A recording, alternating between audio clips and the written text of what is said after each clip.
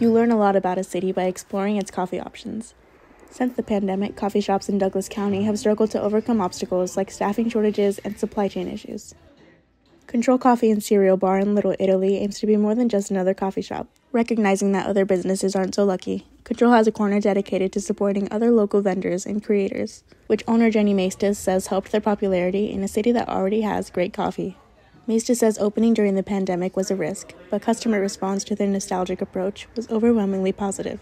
We wanted to just create a space that people would feel like it was a home away from home, that they would feel comfortable and just really enjoy coming to hang out. That's why Maestas and her husband Nick designed the space not just for 20-somethings, but also for families, young kids, and grandparents. The shop is lined with Nintendo game consoles, retro decor, and a full cereal bar. The pandemic caused the shutdown of a few businesses here in Little Italy, but Maestas has Control has made connections with the community that motivates them to keep going. Frequent customer Sam Strong says Control offers the type of experience that makes anyone feel at home. It's got a ton of different cereals, and who doesn't like cereal? So when I come here, it's like especially special. And you can go crazy here because you can put all the different toppings on it, and that's super cool.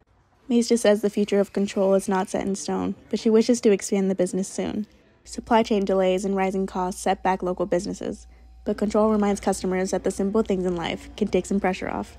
For the Omaha News, I'm Natalie Veloso.